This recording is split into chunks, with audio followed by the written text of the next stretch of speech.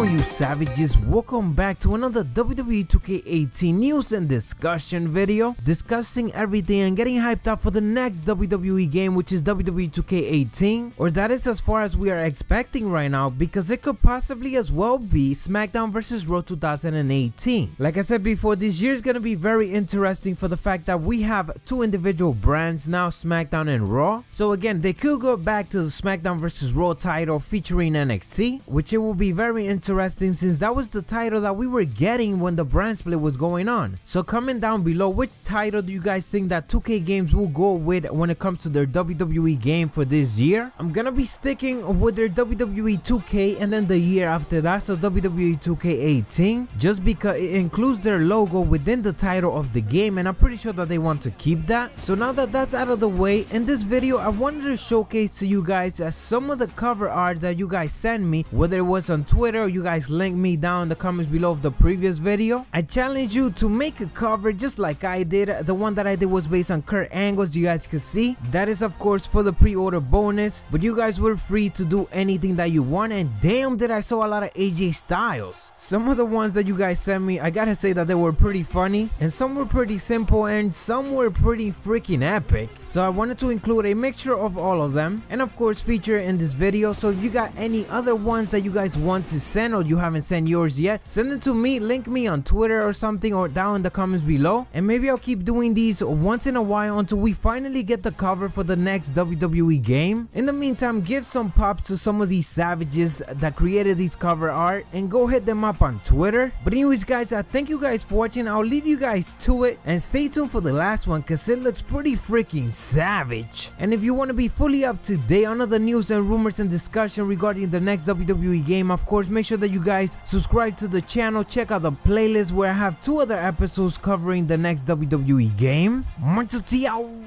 dig it.